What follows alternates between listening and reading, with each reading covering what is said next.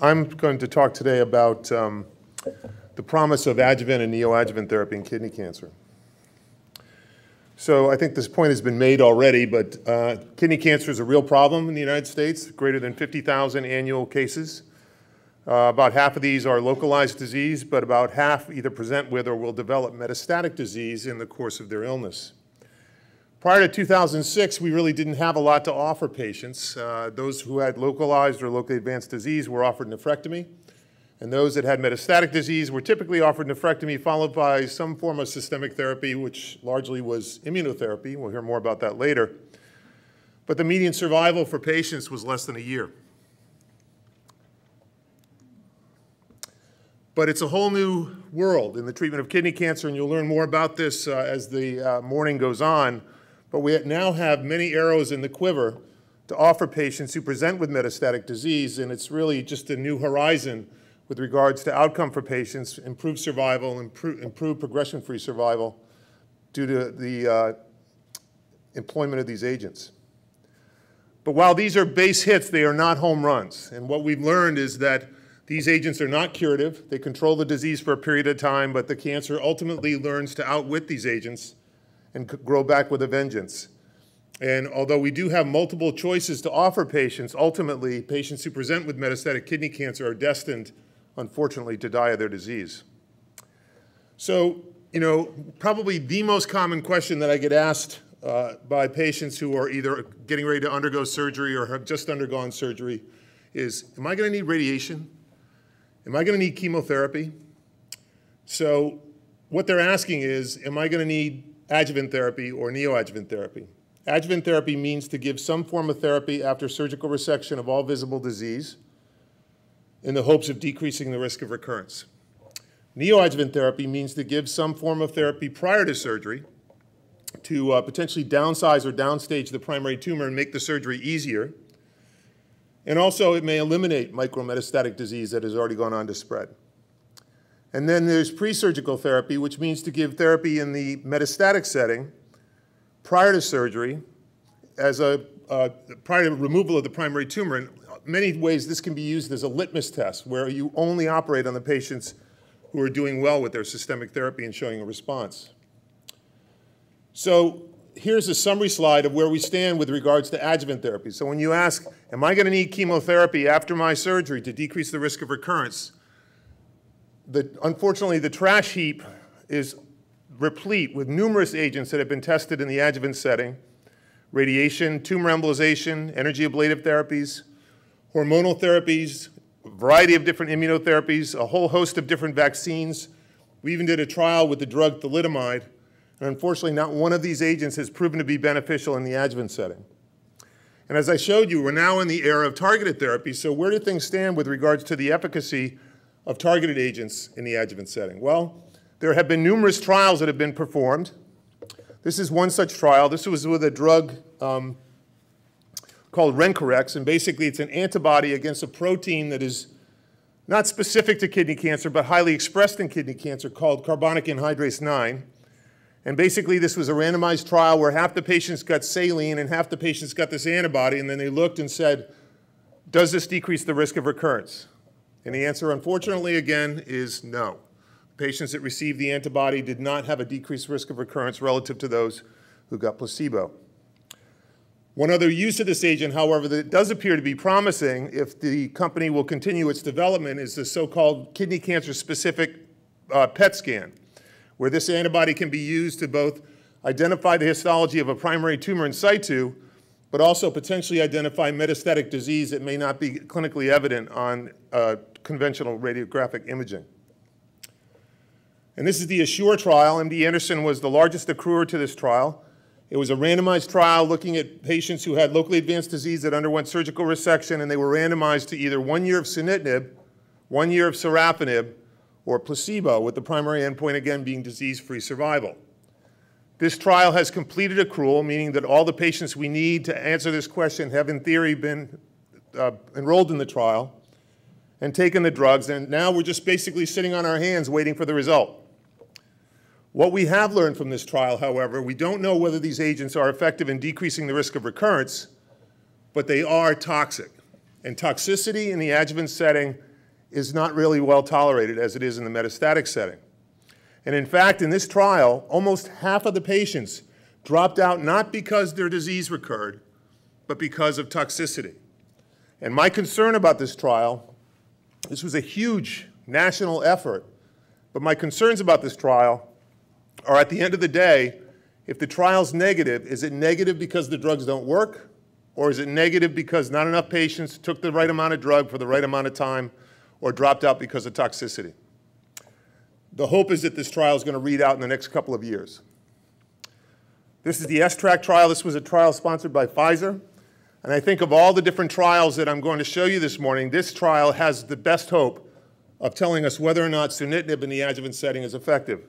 Again, patients were randomized to 1 year of sunitinib versus placebo, but the compliance rate for this trial, meaning the number of patients that actually completed the therapy, is significantly higher than it was in the ASSURE trial. Again, we're waiting for the answers on this trial as well. This is the SOURCE trial. This is ongoing over in the United Kingdom, and I think also in Canada. This was a randomized trial looking at 1 year of sorafenib versus 3 years of sorafenib versus placebo. This was an extremely difficult trial to enroll to.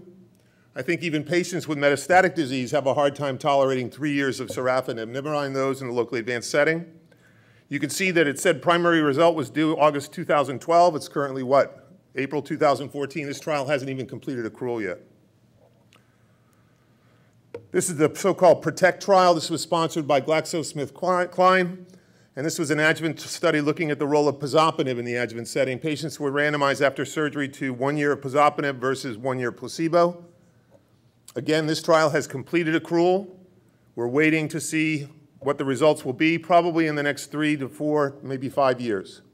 And that's really the challenge with these adjuvant studies, is that they take a long time to accrue patients, but then even longer to wait for patients' disease to recur to give us an answer as to whether or not these drugs are effective in this setting. There currently are 2 trials that are open and accruing patients. This is the so-called Everest trial. This is a SWOG, or Southwest Oncology Group study, where patients are randomized to 1 year of everolimus, which is an mTOR inhibitor, versus placebo. And this is, again, currently accruing patients. And then this is the so-called ATLAS trial, again, Pfizer, related to Pfizer, where patients are randomized in 1-to-1 fashion to 3 years of axitinib, which is one of the new targeted agents you'll hear more about today, versus placebo. So you can see that there's a tremendous amount of interest and a tremendous amount of research ongoing in the adjuvant setting to determine whether or not there is a drug that decreases the risk of recurrence. But in April 2014, the standard of care following surgery for locally advanced disease is observation. Radiation therapy, chemotherapy don't work. So now let's talk a little bit about neoadjuvant therapy. And this is not a new concept, although it is very new in the treatment of kidney cancer. And 10 years ago, the idea of neoadjuvant therapy for kidney cancer was a pipe dream. We had no effective agents that reliably were anti-tumoral. But it is the standard of care for a variety of different locally advanced solid tumor malignancies. We hear about it in patients who have breast cancer, bladder cancer, esophageal cancer, pancreatic cancer, rectal, gastric, and so forth. There have been numerous phase 2 trials in other malignancies such as prostate and sarcoma. So why not kidney cancer? Well, at least traditionally, it's been a relatively chemo-resistant tumor.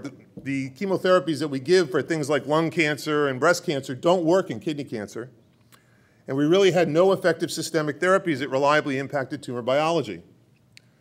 But as I've alluded to, it's a new world in the treatment of kidney cancer. And over a period of approximately 5 years, 7 new treatments were approved for the treatment of kidney cancer, so that now we have many arrows in the quiver that we can aim at this cancer. So here's a typical case that I would see in my clinic. A 55-year-old white male presents with blood in the urine. He has a few comorbidities, hypertension, hyperlipidemia. He has a staging evaluation, which includes a bone scan and a CT chest, both of which are negative. And again, you can see a locally advanced tumor involving the left kidney. So here's the locally advanced tumor involving the left kidney. Here it is in sagittal section. And we all know that stage determines outcome. I mean, it is the most important predictor of outcome for patients. So this gentleman would be classified as a stage 3, and you can see here that his 5-year survival is about 60%. But if you're a glass half empty kind of person, that means that he's got a 40% chance that his cancer is going to come back and he's going to die of kidney cancer. So what are his options? Well, radical nephrectomy followed by risk-based surveillance, that would be considered the standard of care. His risk of recurrence, again, is somewhere between 40 and 60%, and if he does recur, he's not likely to be curable. He could do radical nephrectomy followed by adjuvant therapy, but this can only be done really in the context of a clinical trial because, as I just got done telling you, there are no effective adjuvant agents. He could enroll in the Atlas or the Everest trial, which are currently ongoing, but he's got a 50% chance of getting a sugar pill. He's got a greater than 50% chance of either reducing his dose or stopping therapy early due to toxicity. And to be honest, except for the tincture of time, there's really no way to assess efficacy. If he remains NED, is it because he had a fantastic surgeon, or is it due to the drug? We may never know. So why neoadjuvant therapy? Well, preoperative systemic therapy may eliminate micrometastatic disease and improve prognosis.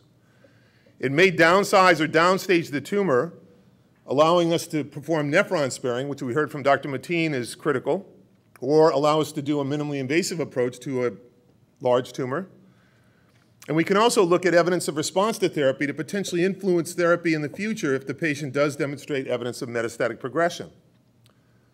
So why not neoadjuvant therapy? Well, maybe your tumor didn't read the book and didn't know that it was supposed to respond to the therapy and may progress locally or regionally or even systemically.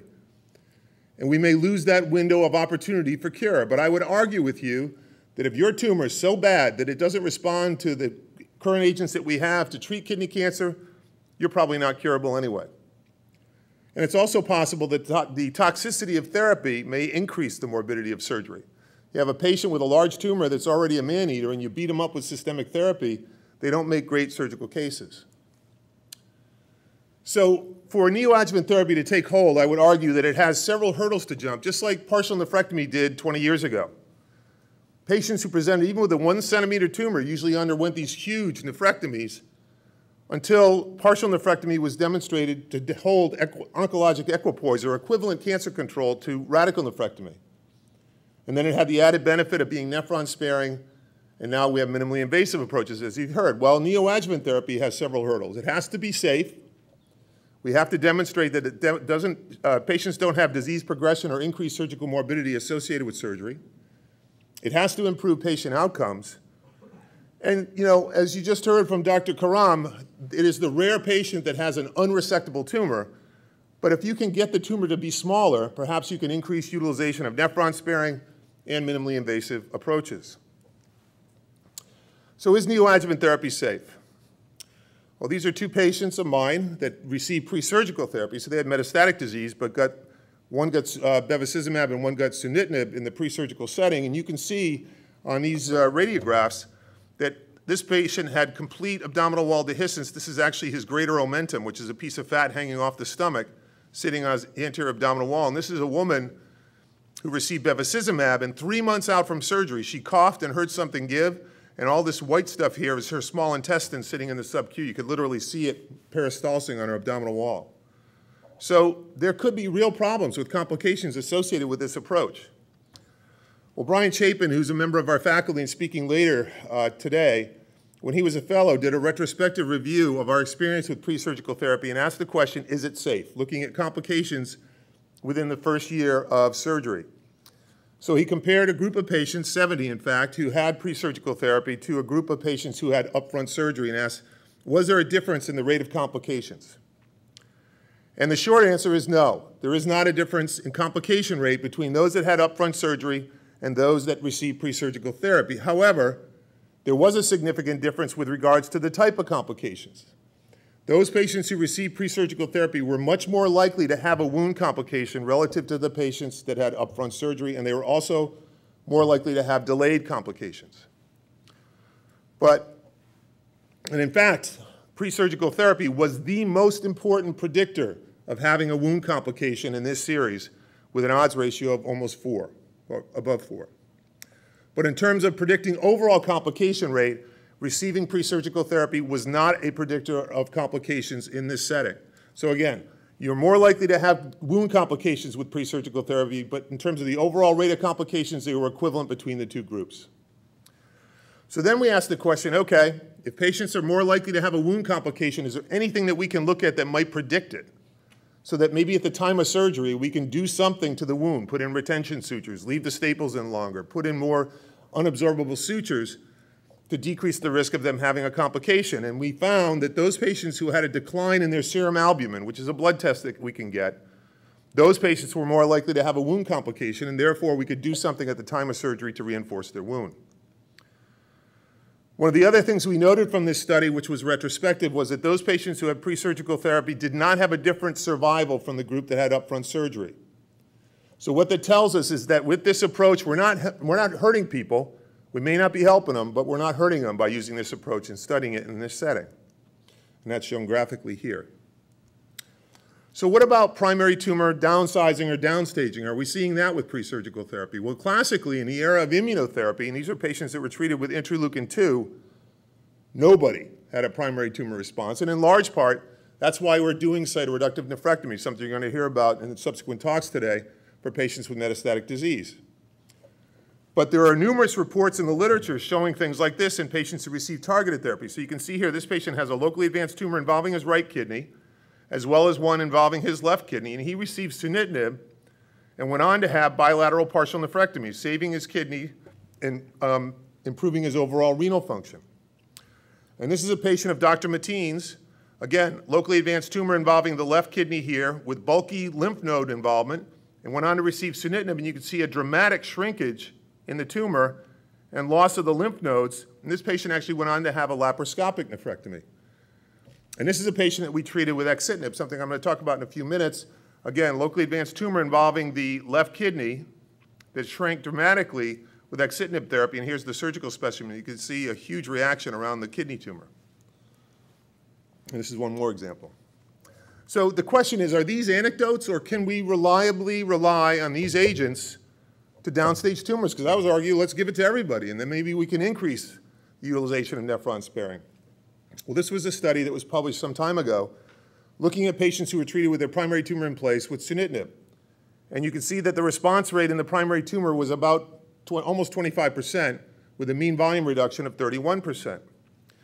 Well, we published a study a few years ago looking at 168 patients who were treated with their primary tumor in place. These are the different agents that the patients received, the vast majority receiving sunitinib, which was the standard of care and remains. And you can see that the overall response rate, unfortunately, is a very disappointing 7.1%, okay? So that means that you have a 10-centimeter tumor. If you give pre-surgical targeted therapy, it's going to shrink to 9 centimeters. Kind of a letdown. And while there were some patients who had dramatic progression and some patients who had dramatic regression, the overwhelming majority had little, if any, change at all. So what about patients who have a venous tumor thrombus? We heard from Dr. Karam how difficult those surgeries can be. Can we maybe shrink the tumor thrombus and make the surgery easier? Well, we had 48 patients in this study that had evidence of tumor thrombus. And again, unfortunately, the overwhelming majority of them had no response. 75% had stable disease, 15% of patients actually progressed on therapy, and only 10% of patients actually regressed. The good news is, however, treating patients didn't hurt them. There were no cases of pulmonary embolism. So I would argue that the initial body of evidence would suggest that this significant primary tumor downstaging is not going to be realized with the current generation of targeted agents, although the jury is out with regards to newer agents. So I'm going to show you some data that's kind of exciting in that regard. So we recently completed a trial, and this was just published in European Urology, looking at the role of neoadjuvant axitinib in the locally advanced setting. So we took patients that did not have metastatic disease, had locally advanced tumors, treated them for 3 months with axitinib, and then took them to surgery. So I want to give you an idea how this conversation went. So I was the principal investigator of this trial. So we have the guy sitting in front of us. He has a locally advanced tumor, probably presented with blood in his urine, and it's curable with surgery. And I say to this guy, we want to give you this drug. It's going to make you feel like crap. May work, may not work. We don't really know. We're going to give it to you for 3 months. Your tumor may, in fact, progress while you're on therapy, and then we'll take you to surgery. Otherwise, we could take you to surgery now and cure you. What do you say? So I actually admire the bravery of the first guy that went on this trial, because once we could demonstrate that we were seeing responses, it was much easier to sell to patients, and then we were able to rapidly accrue to this trial. So patients started at a dose of 5 milligrams twice a day for 12 weeks, and they titrated up to 10 milligrams a day. And we continued the drug until about a day and a half before surgery. 24 patients, and there's the clinical criteria right there. All of them were stage 3 at the time of presentation. 22 patients stayed on drug for the whole 3 months. 1 patient stopped at 11 weeks. All 23 patients underwent surgery as planned without delay. 1 patient had to stop at 7 weeks due to toxicity and was taken to surgery early. And in this trial, we had a 46%, unheard of, 46% partial response rate. Partial response means that the tumor shrank at least 30%. And 13 patients had stable disease, and importantly, nobody progressed while they received the drug. So these are the tumor plots, and you can see from this that the overwhelming majority of the response is within the first 6 to 7 weeks, and that the following 6 to 7 weeks, there really wasn't much of an additional response. And that's important to us as clinicians, because what it tells us, if we don't see a response early, we're not going to see a response, and it's time to move on. And this is a waterfall plot, again, demonstrating the response that we saw. So a partial response is greater than 30%, and here you can see that almost half the patients had that significant response, which from a surgical perspective, I would argue is clinically significant. So 19 patients were treated with radical, 5 with partial, 19 open, 5 laparoscopic, and you can see the clinical or the pathologic stages there. Now, this drug was not without its toxicity. Significant number of patients had hypertension, some had hoarseness, the vast majority had fatigue, some patients had hypothyroidism, but all of these toxicities were reversible. And I would argue that 3 months of toxicity before surgery versus 1 year of toxicity after surgery is probably better tolerated. And this is another example of a response. I think I showed that. So we concluded that axitinib is well tolerated in the neoadjuvant setting, that it showed downsizing activity when given for 12 weeks prior to surgery, and that adverse events were common but easily manageable. So here's where we stand. Effective adjuvant and neoadjuvant therapy do not exist for kidney cancer in the year 2014. Toxicity of that targeted therapy in the adjuvant setting is poorly tolerated and may impact efficacy. Effective neoadjuvant therapy may increase the utilization of minimally invasive and nephron-sparing surgery, which we learned is important. Neoadjuvant and pre-surgical approaches may also be used as a litmus test to better select patients for surgery. But you should leave here knowing that adjuvant and neoadjuvant approaches are not the standard of care, and clearly they need further testing in the context of clinical trials. Thank you very much for your attention.